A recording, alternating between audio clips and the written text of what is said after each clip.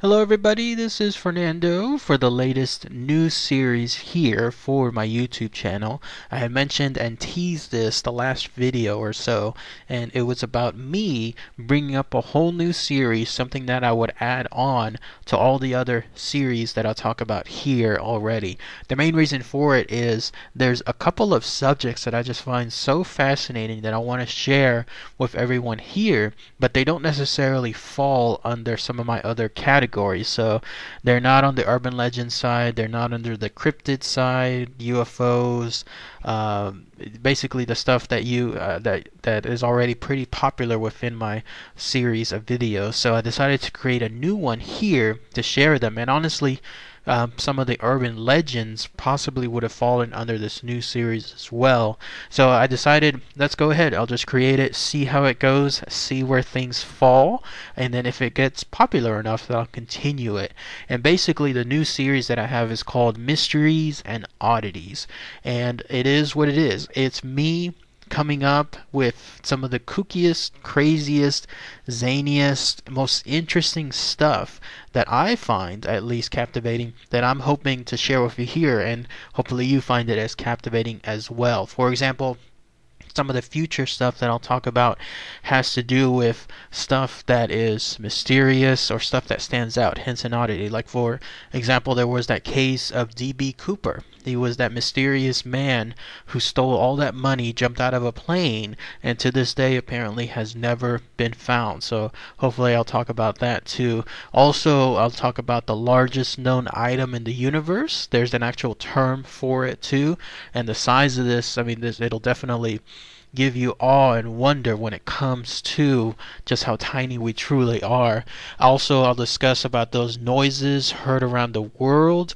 There was also, I guess in the real world, there was that case of those mysterious, I guess, exploding cars in the 70s. I think there was even one where it turns out where the news was actually fabricating or faking some of the results, and it makes you wonder like why they would do that. So I'll talk about that. Another thing that comes to mind was I remember reading an article on the science side, and it had to do with a mysterious floating ball of gas that's traveling somewhere in the universe. It is a gigantic, heated ball of gas. I think it was the size of like not a galaxy, but it was the size of like almost a solar system. And it's fascinating to think that something that large, superheated, would be floating out there in this universe.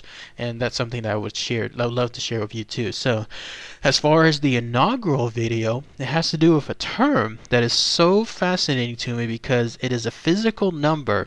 It can actually exist, but at the same time it cannot. And the reason for it is because if it were to exist, it would actually be larger than the universe itself.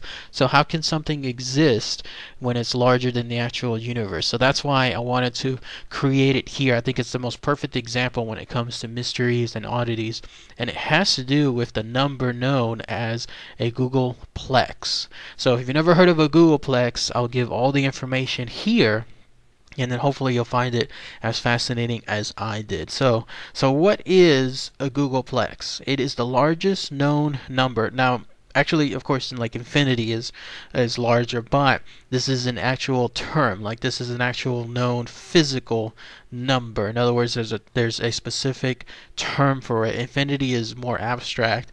This is in case an actual number. It's 1 followed by a certain set of zeros, while infinity is just continuous. So Googolplex, if you truly wanted to know what it is, it's 10 to the power of 10 to the power of 100. And the way it was created was, it was done by a guy named Edward Kasner. He was a mathematician, and he published a book called Mathematics and the Imagination. So what a perfect title for this book, because again, it goes with the idea that this is a mathematical number that can only truly exist in the imagination, and yet it does exist. So that's what I find so fascinating. And ironically, it was his nephew by the name of Milton Sirota that came up with the term. So that Milton coined the term Google, so which is 10 to the power of 100, and then he also coined the term Googolplex, which is again 10 to the power of 10 to the power of 100. So it's it's one followed by a Google of zeros if you truly wanted to spell it out a certain way.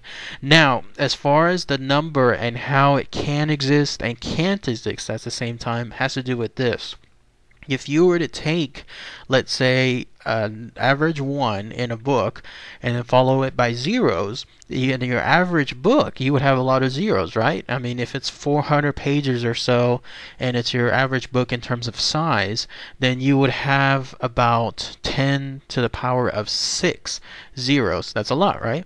But you can fill the entire earth with those books and you would still not even come close to having the number of zeros needed for a Googolplex. That's how large it is.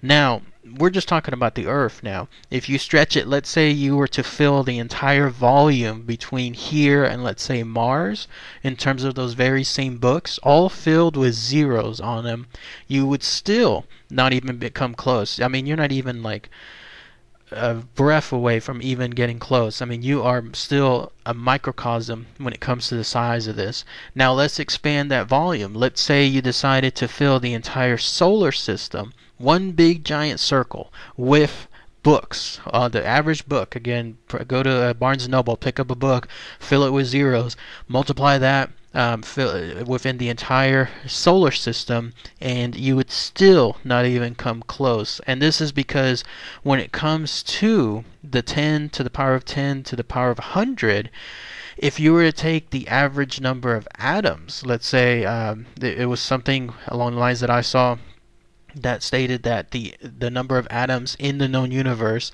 and you were to calculate it, and this is all just pure estimate, then you're looking at the 10 to the power of 78. That is the observable universe. Now, I don't know exactly how much it would be for the unobservable universe, but that gives you an idea. 10 to the power of 78 is still a fraction of 10 to the power of 10 to the power of 100.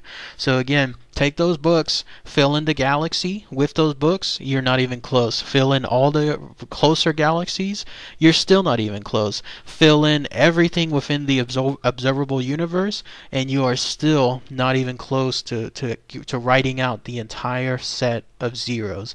It is so amazing to think about that size when it comes to the Googolplex. That being said, though, I did find this, and this is pretty neat. It's a website called googolplexwrittenOut.com. Pretty straightforward, right? And someone there has decided to give it a task, and they would actually create and write out the entire Googolplex. And it looks like they've done it. And the way they've done it is they've created it as volumes. So they created a volume. Each volume contains a certain number of zeros, and then there are 10 to a bunch of zeros volumes. And the way they did it was you can click on any of those volumes and it stretches out to 10 followed by a whole bunch of zeros volumes, and you can click on it, it'll bring up a PDF file, and within it, it'll just be a bunch of zeros. So they kind of cheated a little bit because, again, the way it was described earlier was if it was a physical book, one followed by all those zeros, then all the space in the universe wouldn't be enough to cover. But here, you don't need that space, because the way this guy did it, ingeniously did it, was because it's a website and you can just click on the article and then bring up a PDF file. That PDF file doesn't take up any space, so it'll actually just be created from scratch over and over again each time you bring up a new volume. So kind of an ingenious way to go around it. It would be no different than just writing 10 to the 10 to 100. You just wrote a Googolplex.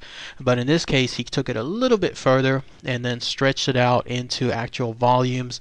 But those volumes are all digital. They're online. You just click on one and it brings it up, and then that's it. So that's how they were able to get around it. But it was interesting to see that was done. Also, in terms of, I guess, giving nods and then giving homages to Googolplex, there are various places that have created names after the Googolplex. The Simpsons, for example, did one. It looks like one of their theaters is called the Googolplex, and then you may see some other pictures of that here too. But yes, when it comes to these mysterious term known as the Googolplex, I've wanted it to be the inaugural video, because what better way to showcase the power of, let's say, a number, an actual number, and realize how well it can exist and then how well it cannot exist at the same time. So all interesting stuff. So anyways, that is all the information I have here on the Googolplex, and then be on the lookout for other videos. I'll see how things go with this one, and then again some of the other subjects that I'll talk about. Hopefully DB Cooper, the mysterious noises, the largest items in the universe. If you wanted to hear about those, let me know in the comments. I do read the comments, by the way. The people that thank you so much for your comments, those that post. I do read them, so based on this information, how things go here, then I'll see if I continue with this series as well. So anyways, thank you everybody, as always. Take care.